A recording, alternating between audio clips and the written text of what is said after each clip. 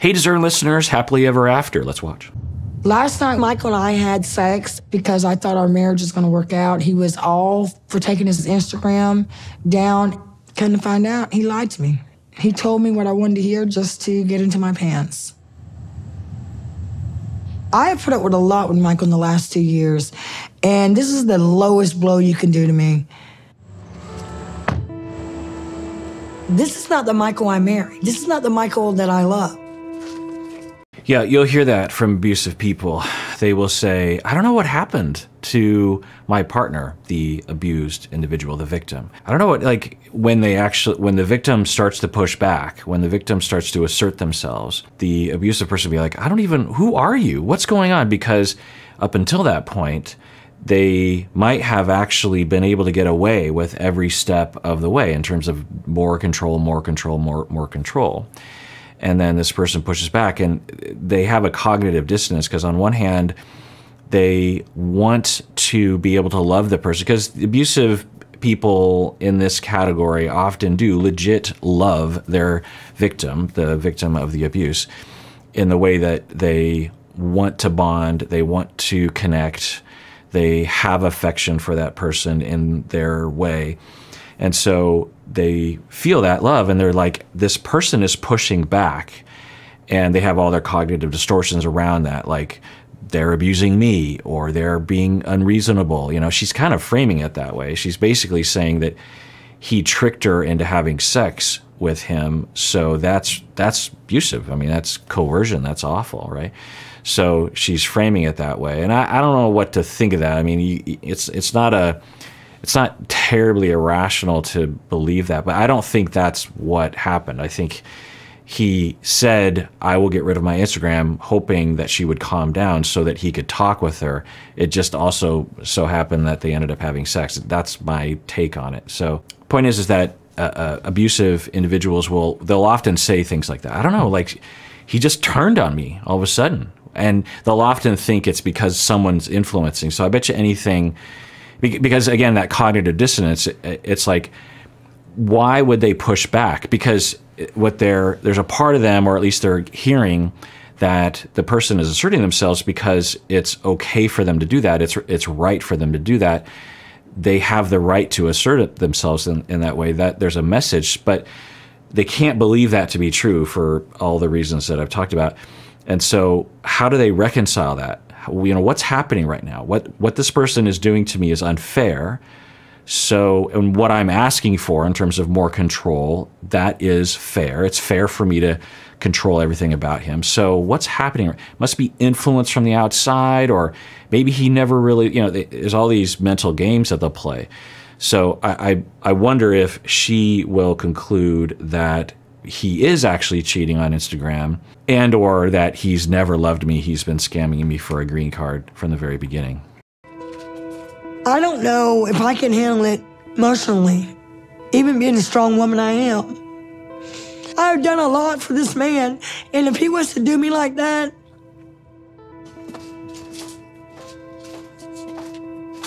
I'm telling you, I can't. I just can't. So, you know, I have compassion for everyone, and I have compassion for her, but she's made her bed, and now she has to, you know, lie in it, or they both do, I suppose. So I don't have any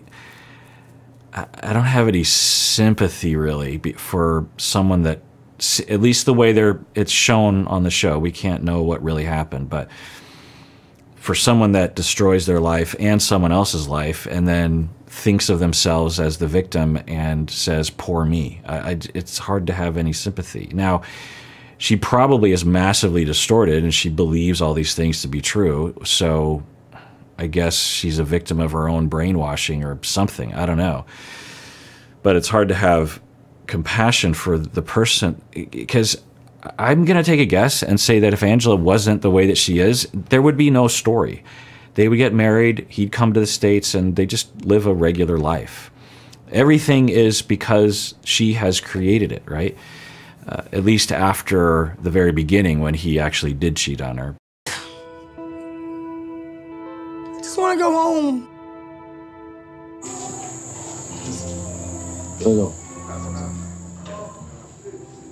I know I lied while we were on bed together, but my intention was not to hurt Angela. I just want to calm her down so we can talk peacefully. I even packed my suitcase last night because I was so hopeful that Angela will forgive me and hear me out. The other part of this that I've been commenting on, and I don't really want to get into this space really, is I'm just really trying to figure out what the producers are trying to, what story they're trying to tell exactly. Because it's not just these two people that are involved in the storytelling, right? It's the producers and the editors and the camera people and everyone. So I don't know what story they're trying to tell. And I don't know, well, it's interesting to think about what effect this could have. Because the vast majority of people that watch these shows in this episode, I'm going to take a guess that they don't actually consume anything on YouTube, or they don't go to online forums or anything, and so they're just watching the show and they go on with their lives. I'm just going to take a guess. It seems weird, right? I mean, because for me, not only with this show, but also really anything. I was watching House of the Dragon, which I loved, and I was talking about that show last night with someone, and they're like, yeah, I don't know, I'm having a hard time grasping what's happening, like all the time jumps. And what I was saying is, yeah, I totally understand that. The reason why I can really enjoy the show and I know what's happening is because I've read the books, and I also watch every episode twice, like really closely, and I watch like 5 or 7 different videos of people breaking down every episode on YouTube, and so they catch things that I didn't catch, and so I'm prepared for the next episode because of that. And so it's just hard for me to relate to people that just consume TV shows and they don't go to YouTube afterwards. And I'm sure you might not be able to relate to that either, but we're just going to assume that 98% of people, when they watch the show, they don't do that, because I don't think that's very normal, at least for my generation. Anyway. At least a percentage of people are like that. And so when they watch this show, are they being influenced? And I suppose to believe that women can't abuse men, or that this is okay, or that her perspective makes sense, or that it's okay to control black and brown people, or people that don't live in the States, or I don't know, something. You just wonder if it's having an influence, or the opposite. Maybe most people, when they watch this without any kind of education, are just like, ooh, that's abusive. I didn't know women could abuse men, or whatever. But yeah, so it's not TLC's job to educate the public per se, but you wonder about the effect and their responsibility, I suppose, as storytellers.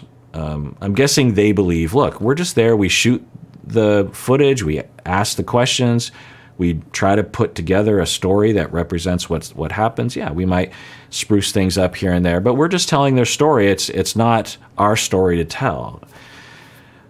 Because I'm thinking that the only solution you could have to this is if you had either questions directed at the two about abuse. Like, do they ever just say to Angela, hey, Angela, you're violent and controlling of him. A lot of people are saying that.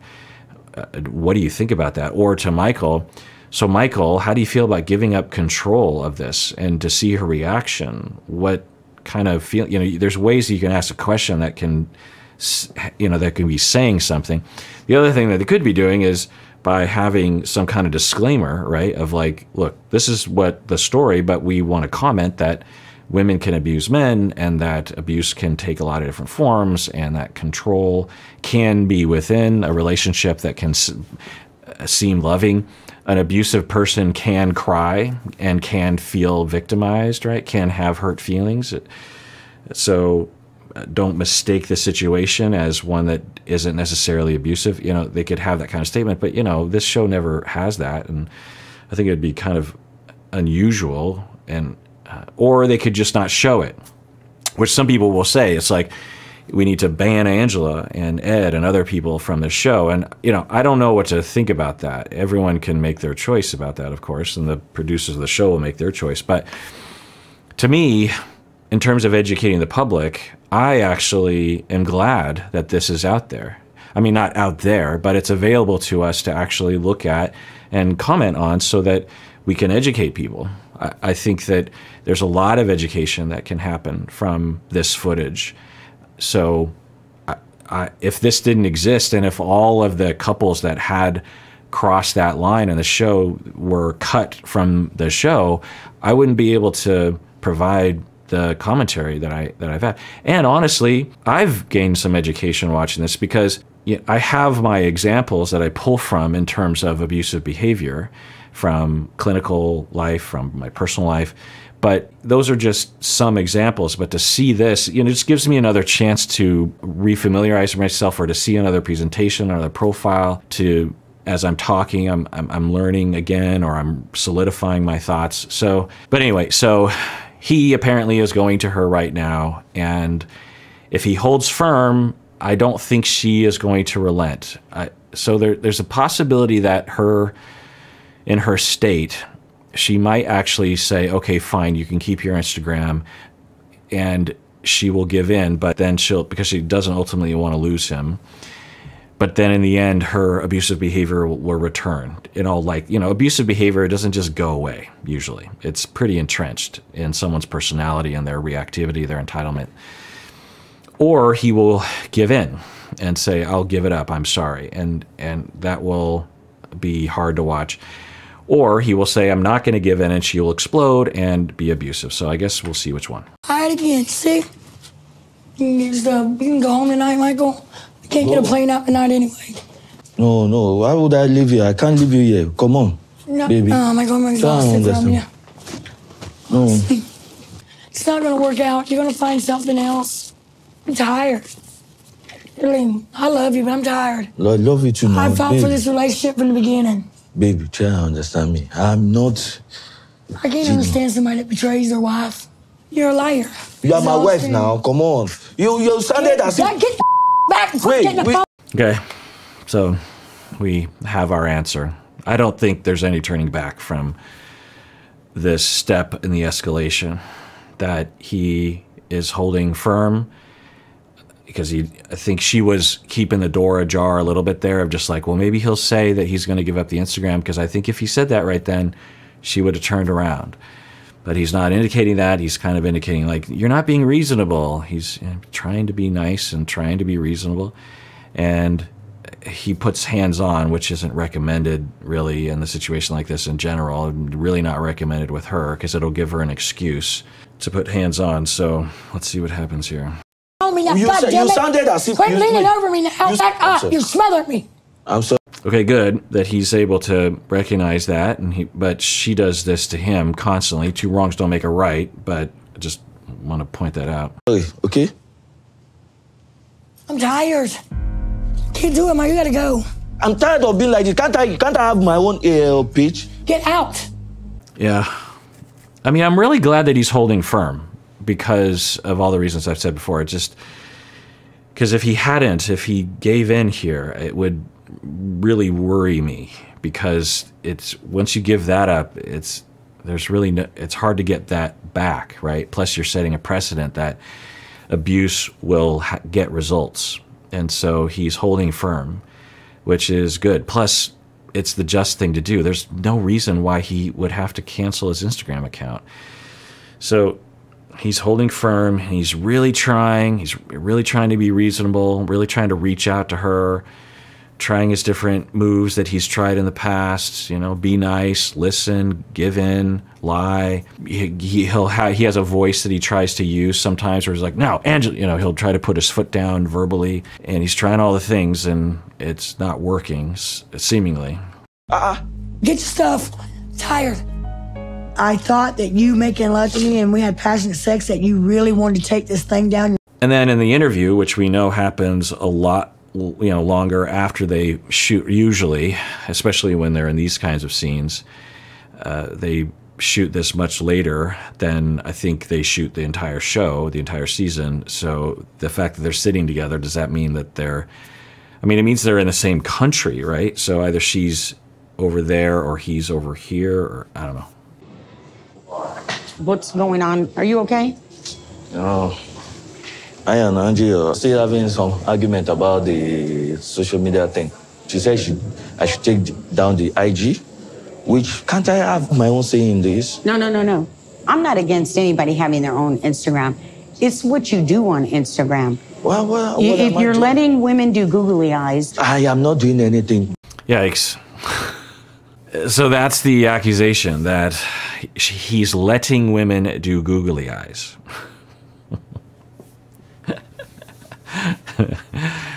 Oh boy.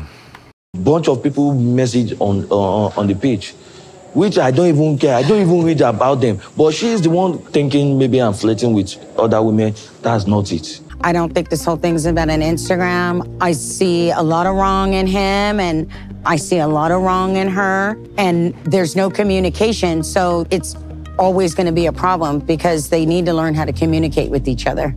Yeah, you'll almost always hear that phrase. People will come into my and it's fine because there's not a lot of education about this, and people say like, we have trouble communicating, and I always internally kind of chuckle because it could mean literally a million different things. In this situation, that's not how I would frame it, right? I would frame it the way I've been framing it. Framing it like that sounds like they're both contributing to the problem.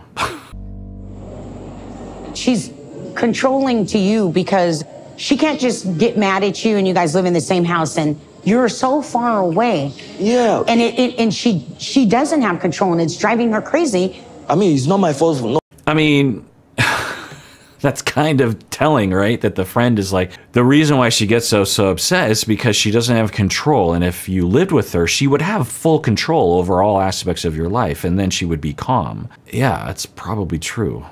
Not being in the US, I always want to be with her, you know, right. Live together as a family. But nothing we can do about that until we get, even when we eventually be together on that same roof, it might still continue. It might. Yeah. And so he's seeing it right, that he's saying, he's thinking, look, if I don't draw the line here and establish that I have the right to have some freedom in my life, to have a job, to have a freaking Instagram account, and if she won't let me have this, then I don't want to live with her. I don't want to be with her because she has to be able to accept that I have a say sometimes about something. So he's not asking like Usman to marry another person. He's asking what most people have, which is an Instagram account, right? Your grandma probably has an Instagram account.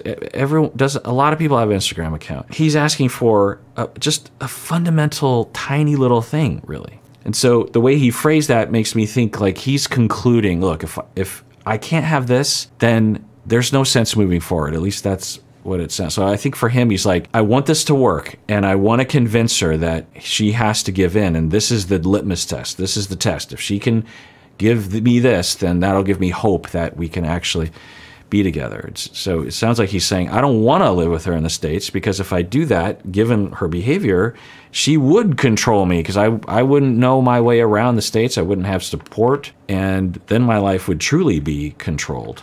This is a hard one. Let's go have a drink, let her cool down a little bit, and if it doesn't come together, it doesn't come together. But don't just drive home now. You don't live around the corner. I don't think she's going to calm down. Repeatedly, this has been happening where she has a firm line. Get rid of it. For instance, since the beginning of the season, when they were just talking over video chat, get rid of your Instagram or I will abuse you. Plain and simple. You know?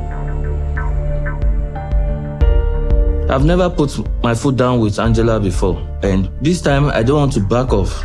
Angela will have to be the one to compromise. I love her, but if it costs to be the end of our marriage, maybe it's not meant to be. Right. So, good. That's what I've been saying. That's what it sounded like he was saying, so that's good. He's like, look, if she can't let me have this, then there's really no point in us moving forward. Now, there's a chance that she will give in to allowing him to have an Instagram account. Then the abuse will just take another route, or she'll say, well, I'll get rid of his Instagram account 6 months from now, or I'll sabotage his Instagram. I don't know. So, unless she has really specific long-term treatment that she voluntarily goes to and wants and uses well, as meaningfully using the therapy, then it's hard to have optimism for this relationship not being the way it has been. All right, well, let's end it there. And everyone out there, please take care of yourself because you deserve it. You really, really do.